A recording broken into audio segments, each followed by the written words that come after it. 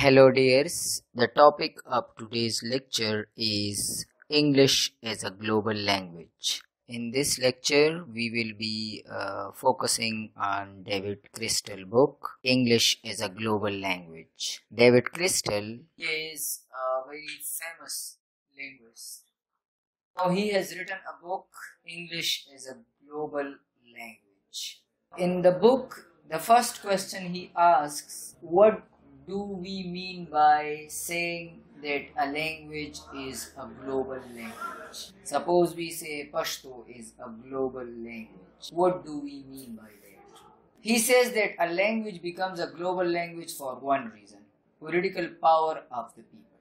A language becomes important because of the people who use that language. Any language that is used by the people, and if those people are politically powerful, dominant in the world, their language can become a global language. Because if the people, the users are not important, if they are not dominant, their language cannot become lingua franca or universal language or world language or global language. There are so many other names people suggest for this global language status. In the first 3 chapters, he traces the rise of English.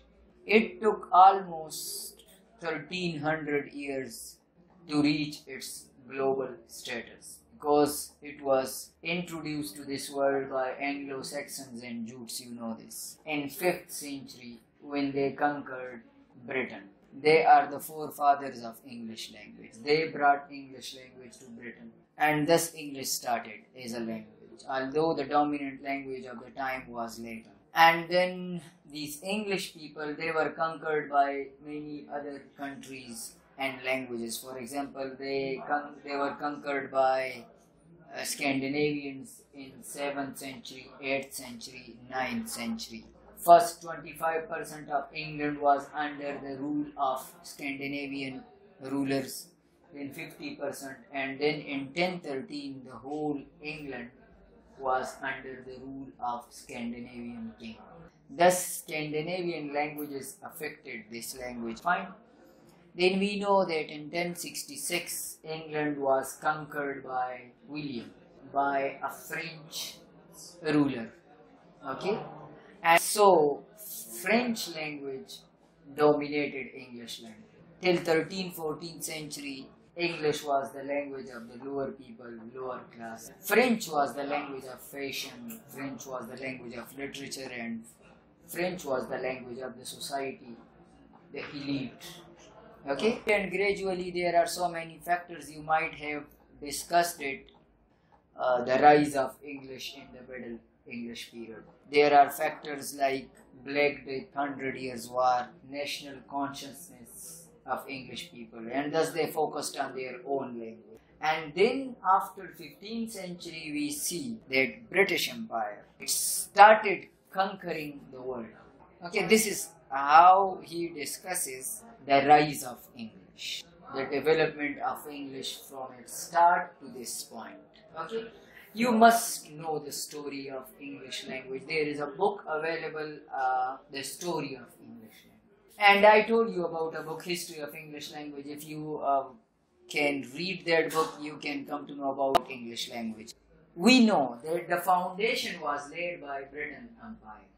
The foundation of English as a global language. Britain Empire started conquering major parts of the world. So this global spread of English language was because of Britain. There are some other reasons apart from Britain political dominance in the world in the 17th, 18th and 19th century.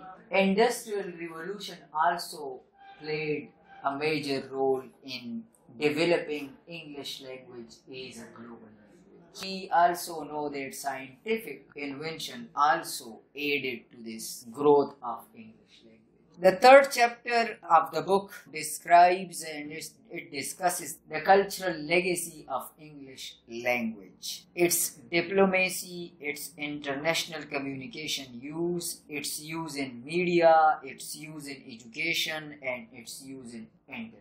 After he discusses how English developed with the passage of time, then he discusses what was the recent contribution of English language, and still English language is contributing a lot to these fields of social media, internet, and it is one of the dominant language in these sectors. We know the importance of English language in the international politics, because international politics, it revolves around the superpower America these days, and anybody who is a player in this international politics is a user of English language. Okay. The final chapter looks at the future of English as a global language, and it also discusses what are the situation of the regional dialects of English language, what is the future of American English language, and what will happen to this English language as a whole. This is the book about. Okay. Why a global language? We say English is a global language. The Britain Empire after World War II, it was in full retreat. It gave freedom to Hong Kong, to subcontinent, to countries in Africa. So Britain Empire, it went back to its homeland. But when they went back to their homeland, they left one thing, their language. Because it is a normal understanding that when English was ruling subcontinent, all the official records were maintained in English language. And when they give power to Pakistan and India, it is one example. These Pakistan and Indian governments, they were compelled to retain English language because whatever they had got from their rulers was in English language. What is a global language? A language achieves its genuinely global status when it develops a special role that is recognized in every country. A global language is a language that is used globally in almost all the countries of the world. Now this might seem like stating an obvious, but it is not, for the notion of special role has many facets. Crystal says that when language gets a special role for communication in the countries of the world, it becomes a global language. What is this special role? This special role is a kind of role where all these people, they adopt this one language for this special purpose. What is that special purpose? To communicate globally. There are the kinds of statement which seems so obvious that most people would give them hardly a second thought. Of course, English is a global language. Nowadays, it is a fact. People have accepted it. What? That English is a global language. So nobody gives it a second thought. It is an obvious statement everywhere. You hear it on the television spoken by a politician from all over the world. You hear it from your teachers. You hear it on media. You read it in the newspapers. Books are written on this topic, English is a global language. So it is a straightforward statement. Wherever you travel, you see English signs and advertisements, and wherever you go, you speak English language with people in different countries. Thus, you accept this point that English is a global language. This global language does not mean that it is the official language of the world. Keep in mind. It is not the official language of China. It is not the official language of Russia. It is not the official language of many countries. 70-80% countries, English is not the official language, but they use it globally. They exploit that special role that English has got. There is a problem. If we say, Crystal says, that if we say English is a global language, then it means it is not the language of anybody. If you say it is a global language, then it is not the language of America, UK. Then it is the language of every country, or it is the language of no one, because it is global.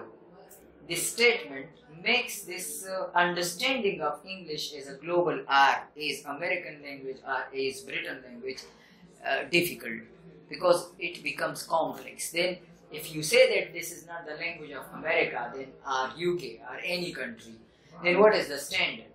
Who are the natives? who will you follow?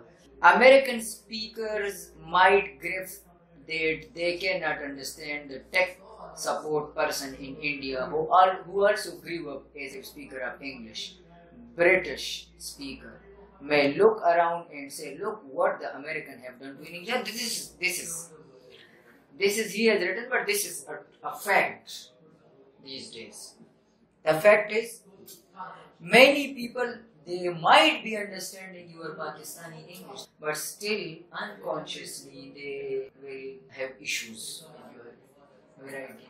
They would say that our language is standard and he is speaking non-standard English. The same way a Briton speaker might think that it is my language, so my variety is the standard variety. Although when you go to the native English people, when you go to America, they do not object to your variety.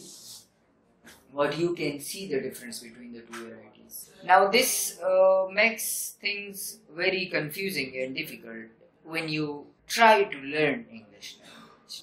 You learn it for certain purposes. You know, some people, they might be learning English language because they want to go to America. Some people, they might be learning English language, they want to go to Britain. Some people might want to learn English language to serve in Pakistan. Then the person who is learning English language for America, he wants to be taught by the teacher who knows American English. The person who wants to go to Britain, he will be in need of a teacher who knows Britain English. And the person who wants to serve in Pakistan, he might be in need of a teacher who knows Pakistani variety. Answering this question, which variety is standard, is a very difficult question. A student has to familiarize himself or herself with all these varieties because he would be using it globally. But student, he feels pride when he learns English language. Why? Because he feels himself someone special than the other general public. Suppose you are speaking Pashto. So you are a community member of KP because Pashto is spoken in KP or Afghanistan or Balochistan, a limited area. But if you are speaking English, you are the member of the world. English is a global language. Crystal has used a very interesting word. And sometimes this English language speaker or user, he achieves unfair advantage. Sometimes with only this language, he achieves something which he does not deserve. He might not be that intelligent as a Pashto or Urdu speaker is intelligent in an area or a field of study, but only this English language use will favor him. This is the unfair advantage. Why? Because of the English importance in the world. If you live in a country where your own language is threatened by the success of English, you may feel what? Envious, angry. Some people, they are angry with this global status of English language because their own language is in danger. People are shifting from their own language to English language. And what will be the result? All the people will become English. And the Pashto or the Urdu or any language which is in danger will be dead. We know that large number of people in Canada, USA, Britain, Ireland, Australia, New Zealand, they use English as mother tongue. This is L1 there. We also know that there are many countries in the world where English is the official language. And we also know that the trade and business and internet and education and research and scientific development have compelled other countries to adopt English language for their success, for their development. So either you accept it as culturally significant language or you accept it as historically significant language, you have adopted it as a global language, isn't it? Now look at English. It is the most accessible language to the people of the world. This is one of the features. Now, many other languages, they do not have this feature. Now, this is what English as a global language is. It is either the native language of countries or the official language, or it shares the official status with other languages, or it is a semi-official language of the countries, or it is formally recognized this language as their official language, and in some areas it is a controversial official language. For example, America. We know the factors that have contributed to the dominance of this language, and I told you, one is the historical factor, the growth, the development. It has a long history. The other is political dominance of the people who are using this language. The other is education, culture, technology, science, commerce, trade, its availability to everyone. These are the different factors that have contributed to English language and that have made this English language as a world language. There is another very significant feature of English language, and that is, as I told you before, cosmopolitan vocabulary. English has cosmopolitan vocabulary, so people find their words in English language. There is another one. As we discussed in English as a world language, that the importance of the language does not depend on the number of speakers of that language. And we have that argument that Chinese language has lots of native speakers, but it is not the global or universal language. Do you believe that language has any independent existence? A language does not have any independent existence. It exists in the brains of human beings. Languages do not become dominant because they are more expressive, aesthetic, used for literature or religion. Okay? There is nothing inherently better about English. It's nothing special. There is nothing special in English. It is just like Pashto language. It is just like Urdu language. Some appealing things are there in English language, and that is this cosmopolitan vocabulary, and it is comparatively, the structure is simpler than other languages. For example, Chinese, or for example, Latin language, or Greek languages, or Scandinavian languages. Its structure is simple. It is still very difficult, but when you compare it with difficult structural languages, it is simple. We know that a language has traditionally become an international language for one main reason, and that main reason is the power of its people, especially their political or military power. The history of a global language can be traced through the successful expedition of the Britain Empire and American superpower. However, while military can establish a language, a powerful economy is needed to maintain and expand it. Economics replaced what? Politics. Previously, British were politically dominant, so it was the reason for the spread of English language. Now, English is spread because of the economical power of America. But what is lingua franca? The language that is understandable by majority of the people in an area is called lingua franca. For example, we say Pashto is lingua franca in KP because majority of the people understand the Pashto. Urdu is the lingua franca of Pakistan. Majority of the people, they understand Urdu language. And English is the lingua franca of the world because majority of the people living in this world, they use English language.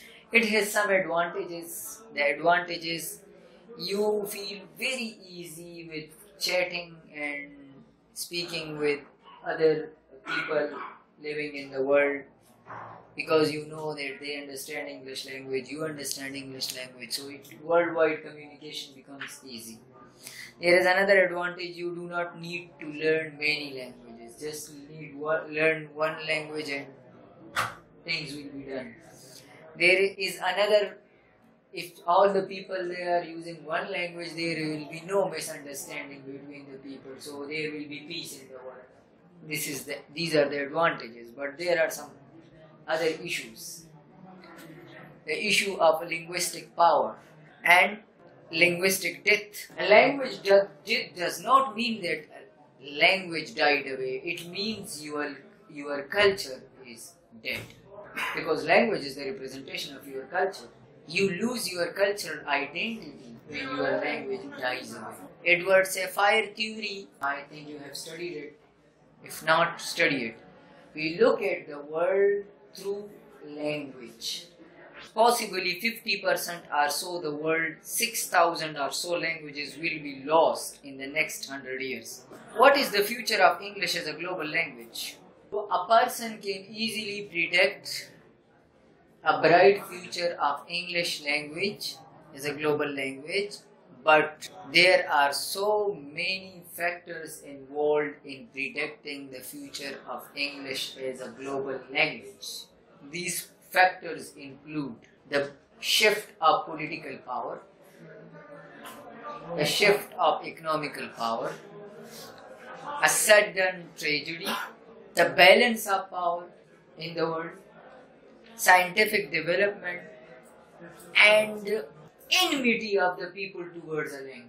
People are ambivalent about English, about adopting or learning English language. They love and hate this language side by side.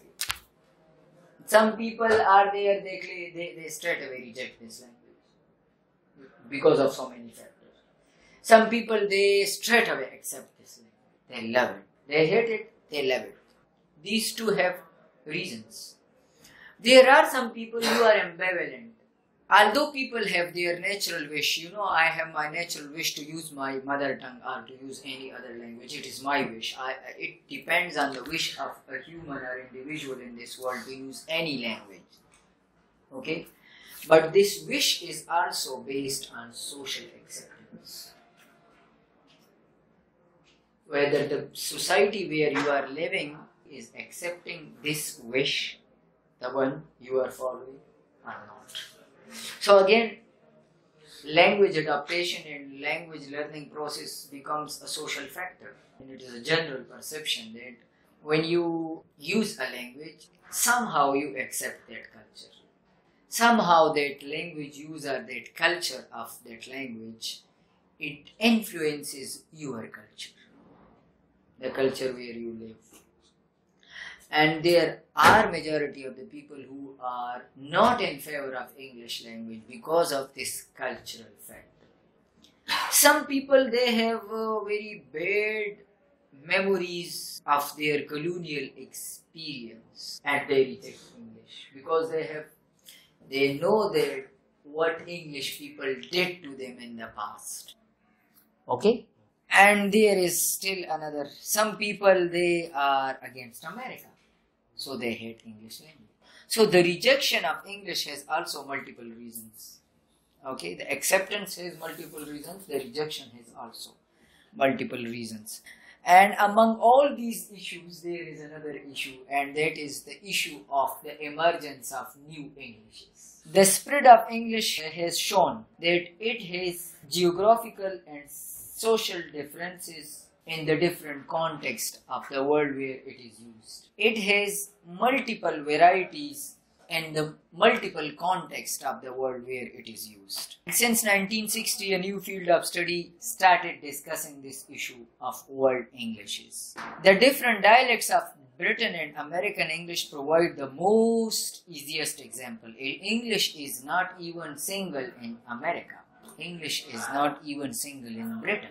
Now, the new Englishes have highlighted this issue of global English as a global language, because which variety should be considered as global language? Somehow American English is accepted these days because of the political and the economical dominance, and we know that there are many international organizations are there like UNO, UNICEF and World Bank and so many things. People are dependent in America one way or the other way. That's why their English is dominant, but still these new varieties, they are emerging and they have their own issues of unintelligibility that we discussed that day. Okay, how many people in the world speak English? 375 million people use English language as first language. Then 375 million people, they use it as second language. And 750 million people use English language as foreign language. So in total, it is almost 1500 million people of the world speak English language. The whole discussion shows that English as a global language has served two things. One is that it has become the language of communication in the world. The other purpose is that it has built another community in the world. The community, as I told you, that if you speak English language, you feel yourself that you are the member of the world, not the member of a country, because it is a global language.